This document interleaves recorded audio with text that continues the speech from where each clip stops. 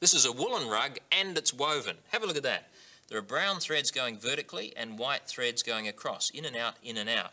That scarf is also woven, so is my shirt, so is yours, and so are the curtains. Lots of things are woven, usually threads, nylon, cotton, wool, and so on. But you can weave other things as well. Did you know you can weave paper?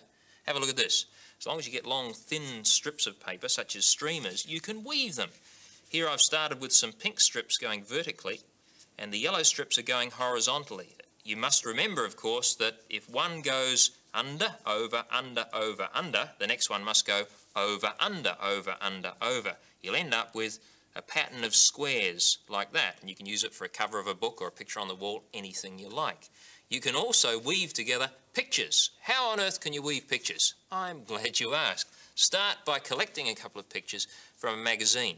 Try and make sure that they are quite different in both subject matter and colour.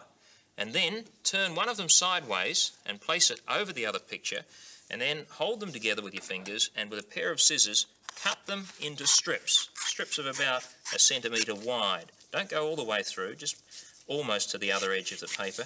Lots and lots of strips. You'll end up with 2 pictures cut into strips like this. I have 2 here that I've already done.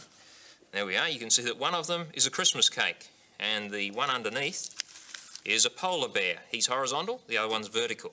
I've taped that one down with a piece of sticky tape on the left-hand side, the other one at the bottom. All I need to do now is to start weaving.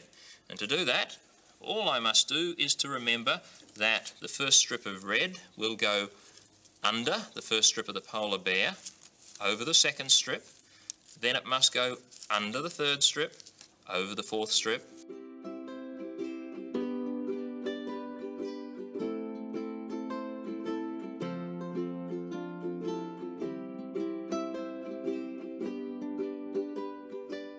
there you have it. The 2 pictures are completely woven together.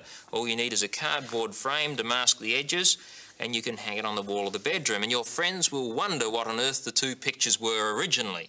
Here's the final question for you. Can you now work out how to take a sheet of plastic and some stick-on labels and to make a mask that will cover up one of the pictures and just show the other one, and then allow you to move the mask slightly and show you the second picture? Can you do that? I want to know.